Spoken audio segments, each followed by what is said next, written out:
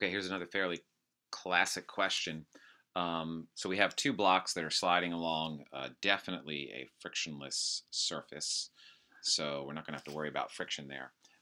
Actually, this one is at rest initially. It has a spring attached to it. This one is initially moving at 3 meters per second. They collide with one another, and we have two questions. One is, what is the maximum compression of the spring? And two is, what is the speed of each block, or really the velocity of each block after they separate? So obviously, let's take on number one first. Um, the key to solving that question is knowing how fast are they going when the maximum compression occurs.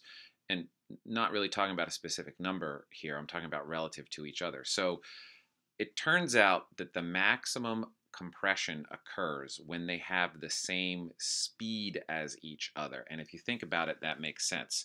If the one in the back has more speed than the one in the front, then this one is still catching up to that one, and the spring is still compressing. On the other hand, if the one in the back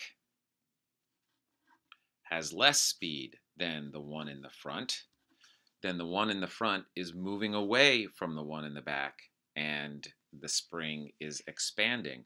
So the moment that the spring is as compressed as it's ever going to be is as this speed in the back gets smaller and smaller and smaller, and this speed in the front gets bigger and bigger and bigger. At some point, those two speeds are equal to each other.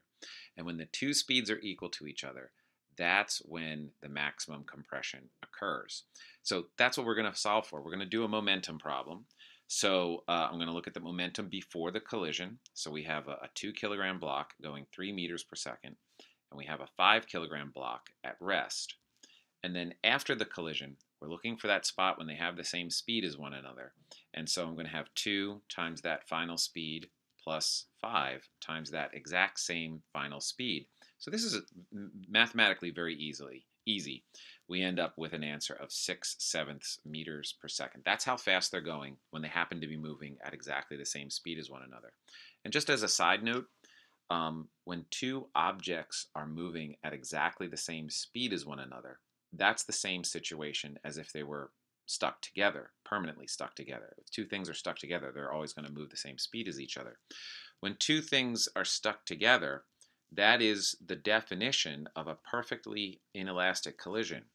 And one of the things that happens in a perfectly inelastic collision is as much kinetic energy as possible turns into some other form of energy. And in this case, it's turning into the compression of the spring. So the stuck together situation, the situation where they have the same speed as one another, is the situation where the maximum amount of kinetic energy is turning into some other form of energy. In this case, it's compressing the spring. Okay, now that we know what that speed is, we can use the law of conservation of energy, or what I like to call UCWUC. So before the collision, the only type of energy we have is the kinetic energy of the incoming block. And so that's 1/2 mv squared. We're not going to worry about the W here because there's no friction. We always assume that springs are ideal, which means there's no losses to heat or friction due to the spring. So we don't have any non-conservative forces. So the only energy before the collision is 1/2 mv squared. At the moment of maximum compression, certainly there's elastic potential energy. So that's 1/2 kx squared, and x is what we're looking for. But don't forget that this thing doesn't just sit here at rest. Since it's frictionless, the moment this one starts to touch it, they both start to move. So there's kinetic energy at this moment, and they're moving this fast. That's why we calculated that number. So I'm going to do 1/2 5 plus 2, because they're together with the same speed, times 6/7 squared. And that's the formula that I have to solve for x. And let me do that and find out what the answer is. So this side of the equation, let's see, 9, well, it's 9. And this over here is going to be, let's see, 6/7 times 7 divided by 2. I'm afraid I forgot something there. Let me try that again. 6/7. I have to square that. And then multiply by 7, and then divide by 2. Okay, so 2.57. And so I'm going to subtract that from the other side, which was 9. whoops, I just made a mistake. Sorry for the delay here. Try this again. 9 and then 6/7 squared times 7 divided by 2. Now I'm going to subtract that. That's the number I needed. Then I'm going to multiply by 2, and then I'm going to divide by 1120, and I'm going to take the square root, and that is the answer that I was looking for. X equals 0.107 meters. So that is the maximum compression of the spring, 0.107 meters, and that answers our first question. Now, what about the second question? What is the speed of each block after they separate? Well, let me grab another page here. We can look at that from a momentum point of view because the initial block had a mass of 2 kilograms, had a speed of 3. The other block had a mass of 5 and a speed of 0.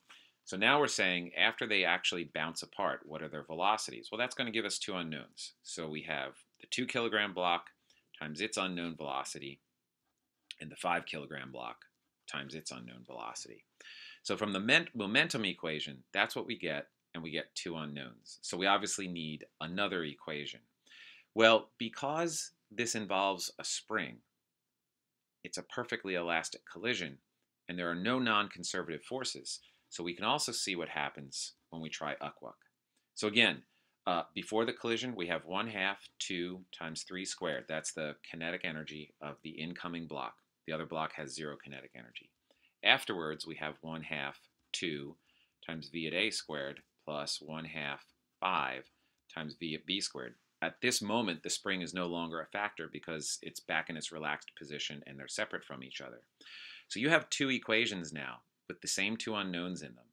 This is solvable, but the algebra is rather messy.